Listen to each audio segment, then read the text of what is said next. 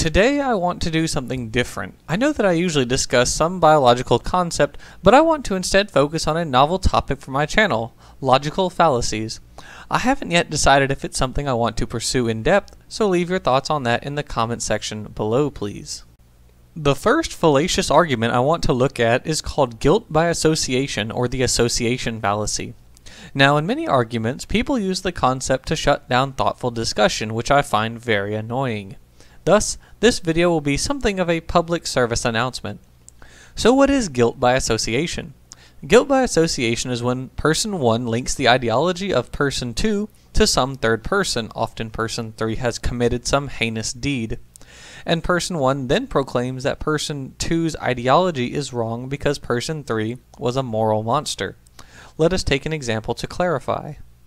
Godwin's law is the idea that as a conversation progresses, the likelihood that Nazis are mentioned grows. Often when theists and atheists are arguing about the validity of Christianity, one party or the other, I've seen both do it, will make a proclamation about Adolf Hitler's religious beliefs or the lack thereof. Atheists will say that Hitler was a Christian, and Christians will say Hitler was an atheist. Really, what religious or non-religious beliefs Hitler held are irrelevant because the atrocities he committed say nothing about the veracity of his beliefs. God could either exist or not exist totally independent of the Holocaust. You can find historical examples of atheists who've killed people and Christians who've killed people. But so what? If we're talking about whether an ideology is true, then how many people have been killed by it is a non-argument. Another example is associating acceptance of evolution with support of social Darwinism and Nazism. The Answers in Genesis page, The Evolutionizing of a Culture, even goes so far as to present a graphic that shows that those who accept evolution also endorse humanism, pornography, homosexual behavior, abortion, family breakup, euthanasia, and racism. What's funny about this is that there's nothing wrong with humanism or homosexuality. The monthly consumption of pornography by Christians is almost the exact same amount as the national average, which is 64%, according to a survey by the Maryland-based Proven Men Ministries. With regard to abortion, the Bible says in Genesis 2:7, quote, "Then the Lord God formed a man from the dust of the ground and breathed into his nostrils the breath of life, and the man became a living being," close quote. In other words, a person isn't a person until they start breathing. Then, in Numbers 5:11 through 31, the Bible explains how a priest can force a woman to miscarry, i.e., carries out an abortion, if the woman is thought to have been unfaithful to her husband. For family breakup, evangelical Christians have been consistently found to have higher likelihoods of divorce than other Christians or even non-religious people. Ironic that those who are so strongly pro-family are less likely to make strong families. For euthanasia, it seems true that religious people are less likely to accept it. A 2015 survey in Britain showed that 8% of Anglicans, 12% of Methodists, 7% of Church of Scotland, 19% of other Protestants, 16% of Roman Catholics, and 25% of other non-Protestants, including Mormons, Jehovah's Witnesses, and Seventh-day Adventists, are anti-euthanasia, whereas only 1% of atheists and 4% of agnostics are anti-euthanasia. 5% decline to answer. In America, Christians are broadly against euthanasia. Whether or not you think euthanasia is okay is your opinion, I'm just pointing out statistics. Lastly, Christians have historically used the Bible to both support and attack racism, so this seems to just be a matter of interpretation. This whole digression exists to show that Christianity doesn't imply the moral high ground. It's just as human as the people who invented it and all the rest of us. Back to evolution leading to social Darwinism. This erroneous reasoning comes from a lack of understanding of what the definition of evolution is, which is change in allele frequencies in a population from generation to generation, versus what the definition of social Darwinism is. Social Darwinism is defined as the theory that individuals, groups, and peoples are subject to the same Darwinian laws of natural selection as plants and animals.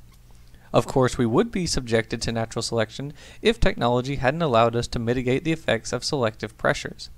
In most countries, people are not constantly battling against the environment and other animals for survival. And in countries where acceptance of evolution is high, like Iceland, Sweden, Denmark, and France, social Darwinism doesn't exist. Therefore, accepting evolution again doesn't lead to social Darwinism. YouTuber Rationality Rules destroyed the argument that evolution leads to social Darwinism in his video, Atheism Leads to Social Darwinism Debunked. Link in the description below.